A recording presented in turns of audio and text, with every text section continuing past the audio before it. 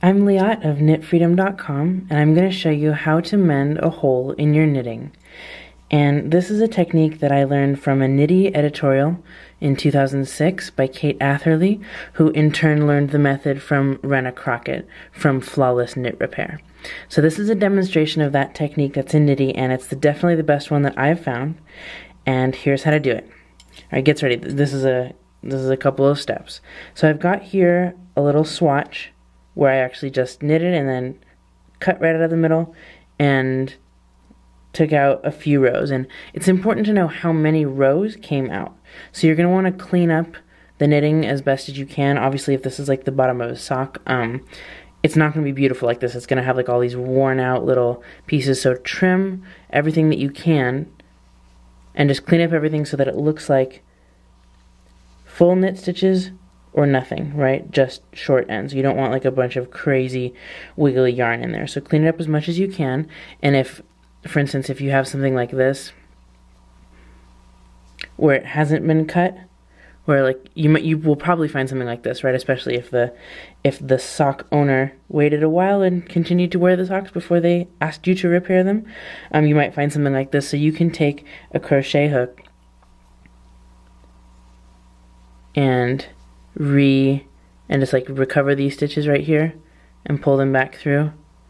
So re-knit everything as much as you can that hasn't been cut or isn't like about to break because it's really like threadbare. Okay, so I've just used a crochet hook to pull those back. So I've got 4 stitches on the top and 4 stitches on the bottom, and let's see how many rows have come out, right? I'm sure there's a few ways to do this, but this is how I like to do it. Just look at the V's themselves. Alright, let's find some that line up. These down here definitely line up to me. Like this V is in the same row as that V, right? So's that one, and so's that one. Therefore, so's this one, and so's this one, right? So the ones that we're missing are, oops, and this one is about to come out.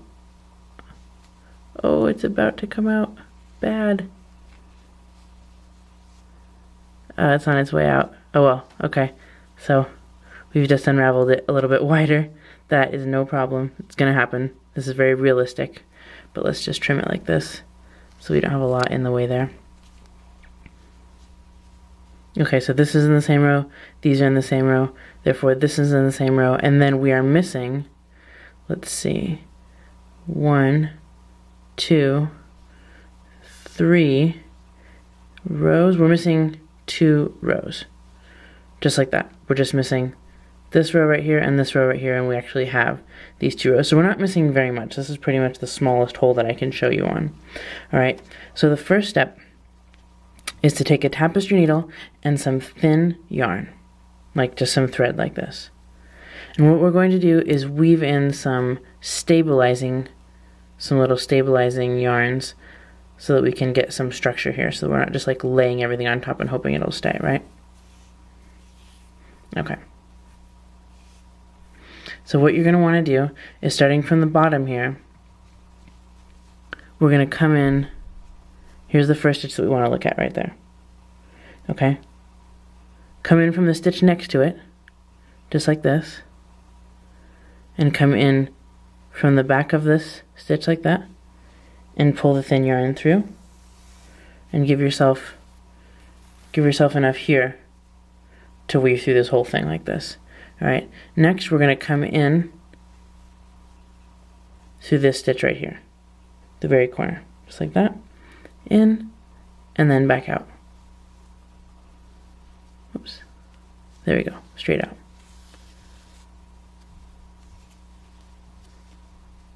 There we go. Okay, we're going to go back into the same stitch now. We need to go into each stitch twice. So back in here, and then out through the back of the stitch that's next to it. Like that. Okay, and then we're going to go back into this stitch right here, and out through the back. All the way down the row. Just like that. And I suppose we can cut this end that we don't need over here, because it keeps getting in the way. Okay. Okay, so you can see how this is really going to start to hold everything together nicely. Go into every stitch twice, coming into the front and out through the back towards you, like that. Okay, into the front and out towards you from the back. Good. We're almost done now. Okay. So this setup is going to help enormously when it comes time to do our next step. It's going to be so much easier. And I've tried to do it without this step. It's not as fun.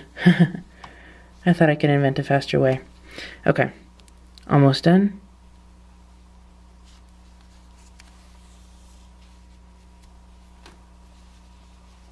There we are.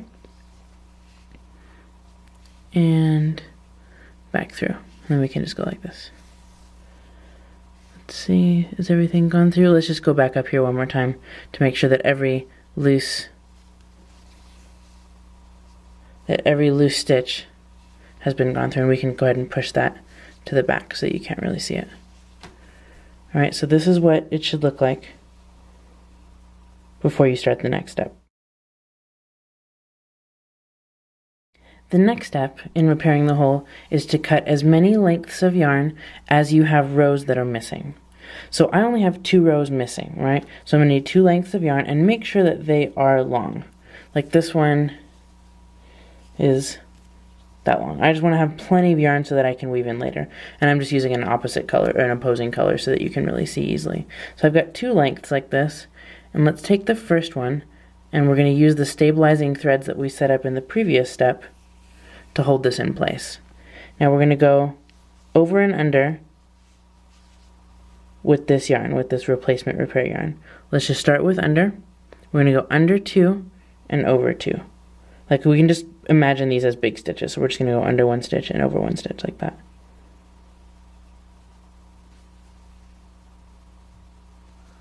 Just like that. And then pull it through. And just leave about an equal amount of yarn on both ends for weaving in.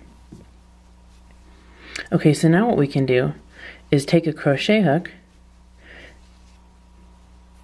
and re-knit 1 row using this yarn right here. Okay, just ignore the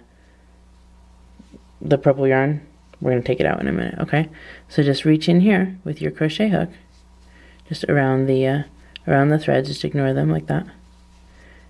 And grab the yarn that you just put through, that extra little piece, and pull it up. So now we've got 1 stitch there. Okay? Just hold that there, then we'll go to the next one. Reach in here, get that green loop, and pull it through. So let's pull some extra big loops so that they don't disappear on us, like that. Just pull plenty so they don't go anywhere. Okay? We can tighten that up in a bit. Alright, we've got a couple more stitches to go. That. Okay, we've got 3 stitches pulled up nicely. Looking good. And I'm just trying to hook this any way possible. There's not really a whole lot of technique involved in this part. Just grab it and pull. Make sure that you're not twisting you don't want to be twisting the loops like that. You just want to have them nice and flat. Just pull straight up like that. And I think, let's see, we may want to do 1 more here on the side.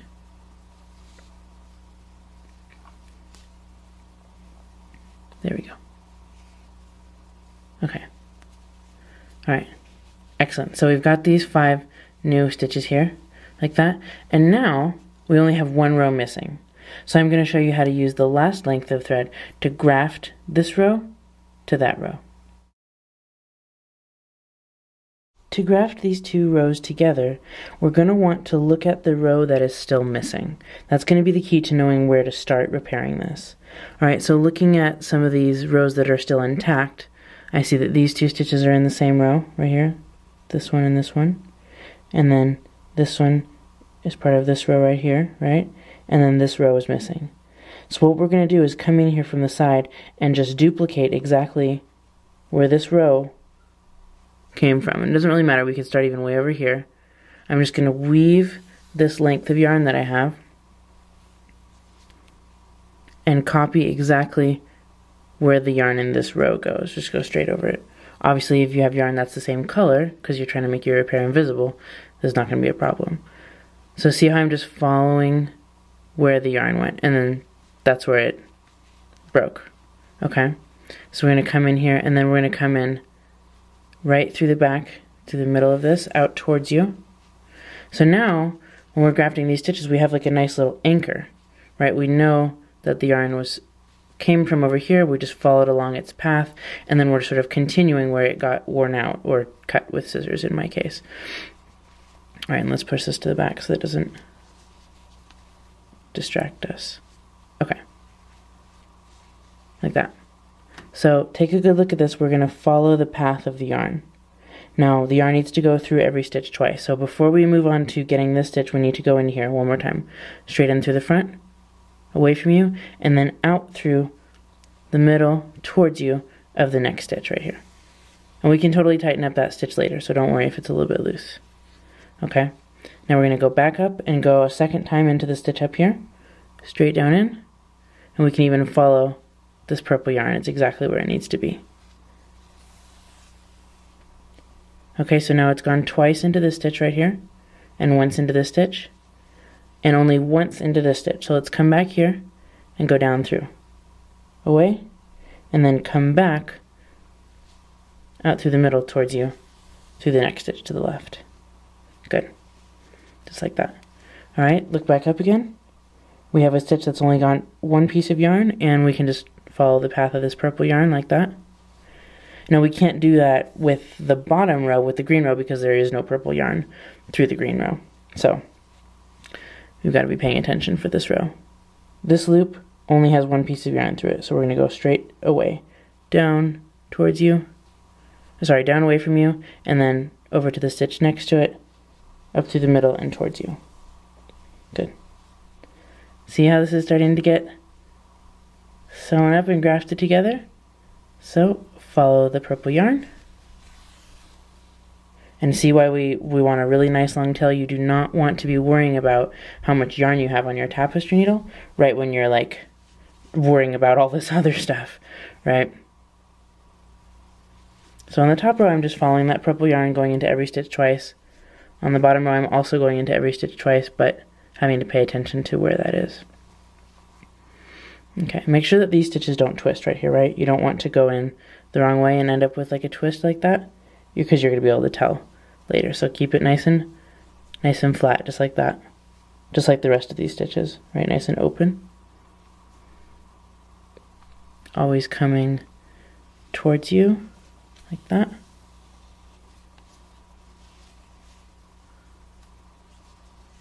Good, we're getting there now.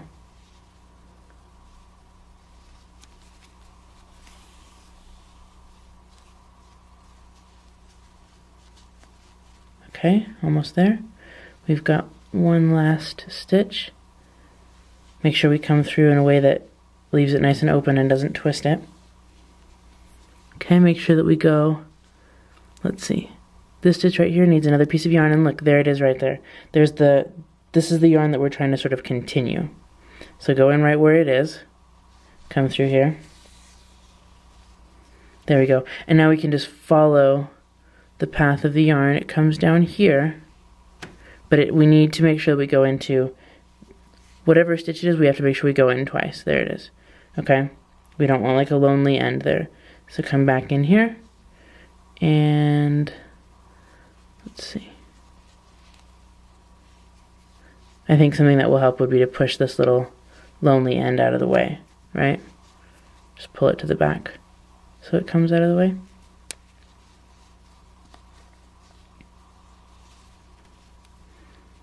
Maybe same with this one down here.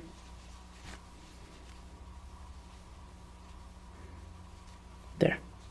Just to pull it to the back so we can really see exactly what's left.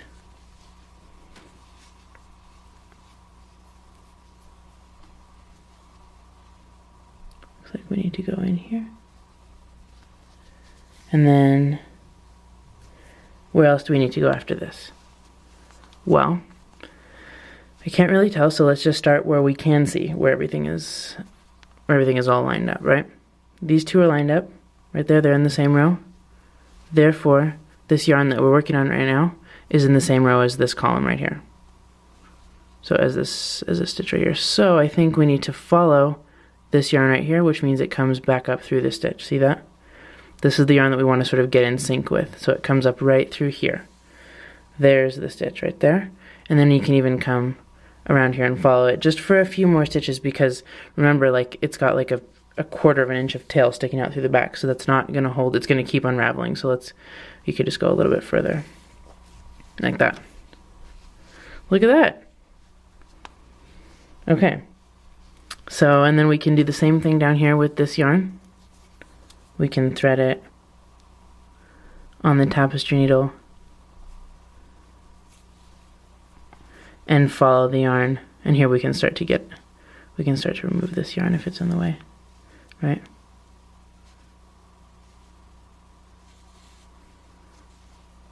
Okay, so where should this one go?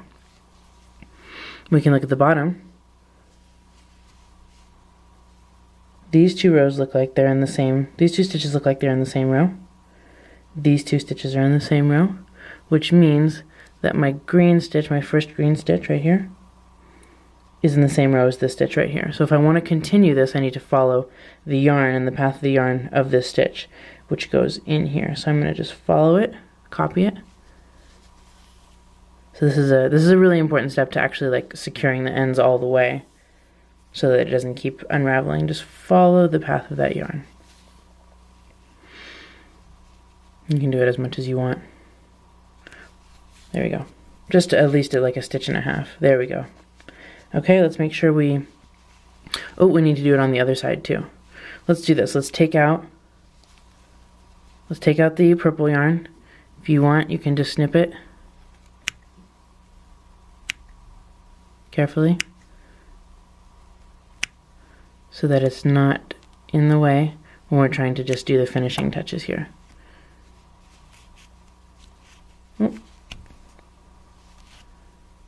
Obviously, the more you snip it, the easier it's going to be to pull it out.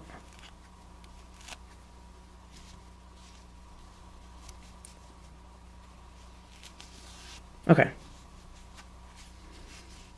See how short these ends are? That's why these are the two rows that we're missing. Here they are on the other side.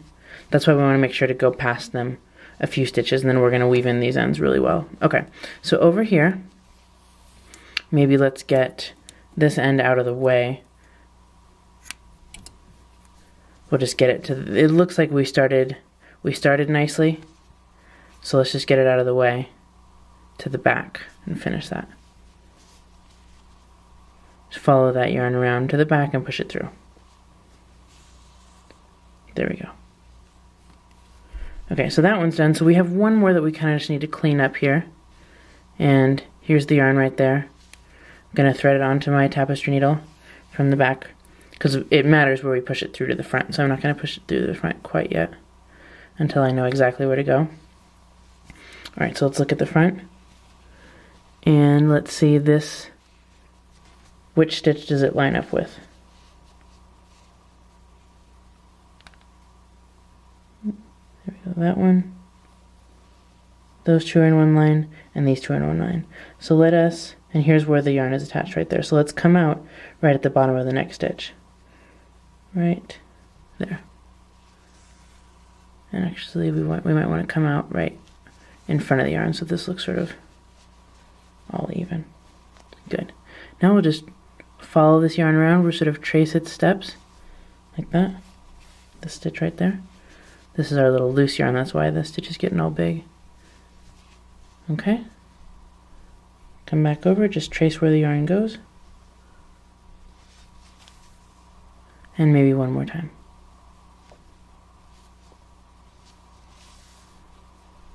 And down, and then we can just push it through to the back.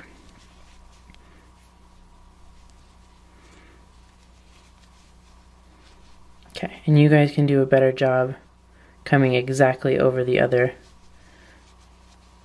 old stitches, but I think that's good enough. So there is our mending job. Looks good, doesn't it? You can do the same thing, just follow the steps take it slow, and just take a notice of where you are in each row and duplicate the path of the yarn in each row. For more awesome videos like this that are clear, slow, thorough, and close up, go to KnitFreedom.com, sign up in the sidebar for the exclusive newsletter list where you get one brief video knitting tip in your inbox every week, and discounts on all of the video classes that I sell, and access to all of the free videos and all the free patterns and all the free knitting goodies on KnitFreedom.com. So click the description in the box below, right there, go to KnitFreedom.com, click that link, and come say hi to me. Watch tons of tips. Do it now. It's going to be great.